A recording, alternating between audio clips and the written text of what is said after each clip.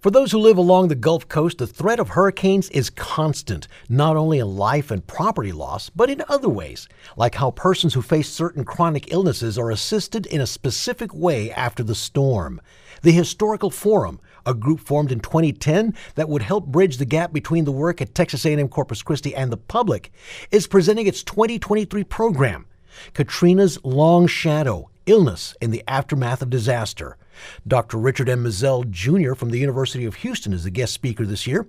Dr. Claudia Rueda, Associate Professor of History at Texas A&M-Corpus Christi, outlines the program's focus. We wanted to think a little bit about the history of Hurricane Katrina and the medical disparities that it has exacerbated. And so we invited Dr. Richard Mizelle.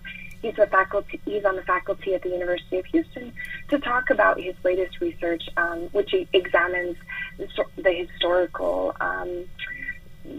processes that help us understand the unequal consequences and effects of natural disaster. Dr. Mizelle's talk will center on the effects a superstorm like Katrina had on the New Orleans community and its diabetic residents. Dr. Mizelle's research in particular focuses on diabetes, and so I think he's uncovering an aspect of natural disasters that maybe we aren't thinking about as much as we should, which is how they impact people who suffer from chronic diseases, right?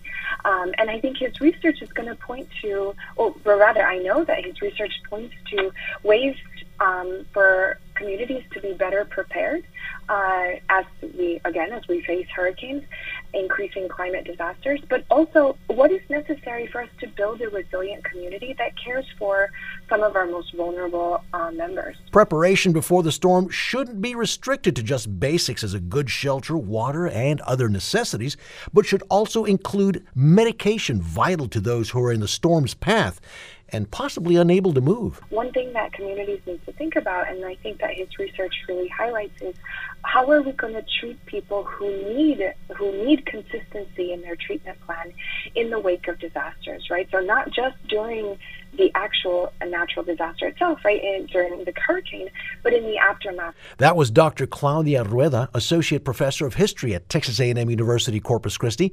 The topic is Katrina's Long Shadow, Illness in the Aftermath of Disaster at the 2023 Historical Forum, featuring Dr. Richard Mizelle, Jr.